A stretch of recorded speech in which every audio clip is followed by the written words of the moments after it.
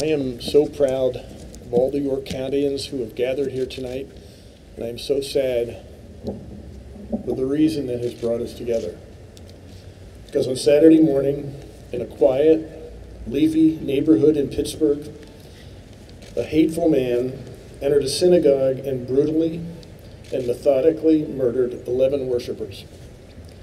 These worshipers were murdered for no other reason than who they were, the religion they professed, and the God they worshiped.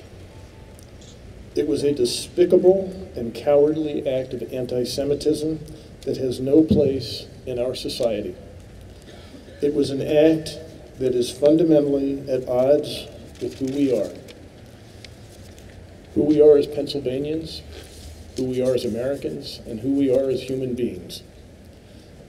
So tonight, all of us here in York County mourn for the victims, we mourn for their families, we mourn for their friends, we mourn for their neighbors, and we mourn for ourselves. We feel great sadness, and we feel great shame as a result of what one human being did to innocent victims in that tragedy in Pittsburgh. Let us therefore resolve that this heinous act of bigotry will not define who we are, nor will it define how we treat each other. We must recognize our common humanity as we live our lives. We must celebrate that common humanity while we rejoice in the distinctions that enrich our lives, enrich our communities, enrich our families. The events in Pittsburgh remind us of the fragile nature of life. These events remind us that we have a responsibility to each other in guarding that fragile life. These events in Pittsburgh remind us how much we truly depend on each other.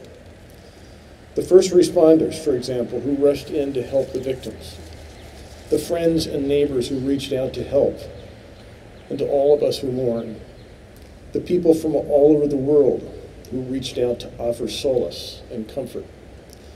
But in the end, we must all face up to the ugly truth about what happened in Pittsburgh. The anti-Semitic attack in that synagogue was an attack on each and every one of us. It was an attack on our humanity. It was an attack on our values. It was an attack on who we think we are. It was an attack on our very being.